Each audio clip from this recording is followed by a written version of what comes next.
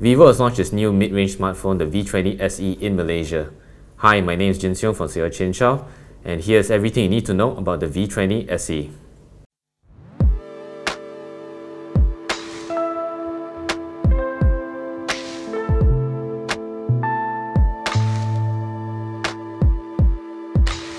The phone retails for 1,199 ringgit and is available online on Lazada and Shopee.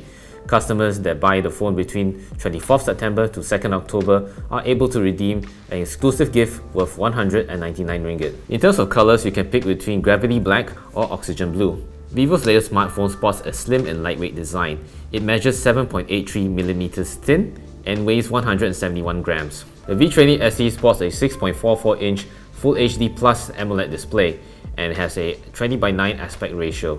You can choose to unlock the phone using its in-display fingerprint sensor, similar to the V19. On the back of the device, you'll find its triple camera array, which consists of a 48-megapixel main camera paired with an 8-megapixel ultra-wide camera and 2-megapixel bokeh camera.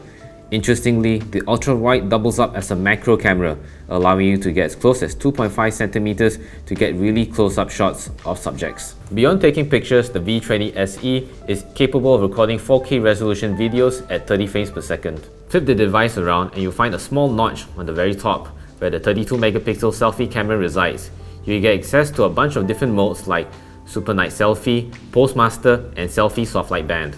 Under the hood, you'll find a Snapdragon 665 processor paired with 8GB of RAM and 128GB of onboard storage. According to Vivo, the phone will run on FunTouch OS 11, which is based on Android 10. You get a 4100 mAh battery that recharges via USB-C. It also supports 33W flash charge fast charging, which Vivo says gets you up to 62% charge within 30 minutes. And if you're a fan of wired headphones, you'll be pleased to know that the V20 SE comes with a 3.5mm headphone jack. Like this video, give us a thumbs up and hit the subscribe button on our YouTube channel and notification bell to catch our next video. This is Jin Seong from Soya Chin Chow, signing off.